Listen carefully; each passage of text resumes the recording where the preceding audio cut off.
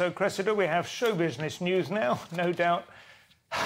The raw podcasting talent represented by Meghan Markle is coming into question. Meghan Markle labelled not a great talent by top Hollywood agent after Spotify deal ends. So Jeremy Zimmer, the chief executive officer of United Talent Agency, has come out with these really catty remarks. He hasn't just let it... he's not going down without a catty... He didn't broker the deal or anything. I don't think so, no. Well, I don't know.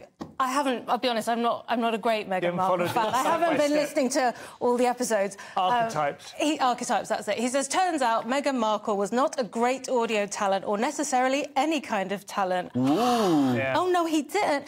It's just so unnecessary, isn't it? And lots of people are criticising him. And he said, just because you're famous doesn't make you great at something. I think he's making a valid wider point. I mean, you could say whether or not he should kick her while she's down, but she did somehow manage to con 20 million out of Spotify, 100 million out of Netflix. $100 million. Yes, they were supposed and she was to provide hilarious in South Park. Yeah, that was true. They got their money's worth there. Well, yeah, in fact, a Spotify executive, Bill Simmons, criticised the pair, branding them effing grifters. Yeah. So, which is the show I would watch. I mean, absolutely, you know, beetling about on little chopper bikes. A lot of people are slamming them.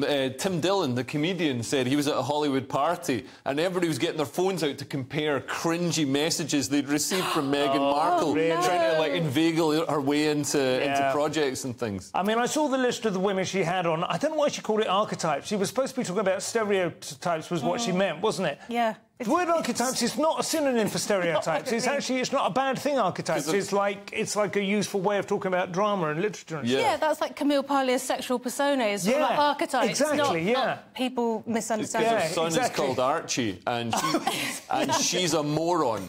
So that's why... Look, she's not a moron, she's lazy. Apparently, she was surprised by the work required to finish entertainment projects. Yeah. So we've all done that. I'll write a new Edinburgh show. Oh, my God. What have I done? That's true, though, isn't it? You get a series commission on the radio and think, oh, no. Yeah, never for $20 million, though. No, exactly. I would be... Imagine how many times you could hire Dan Evans for $20 million.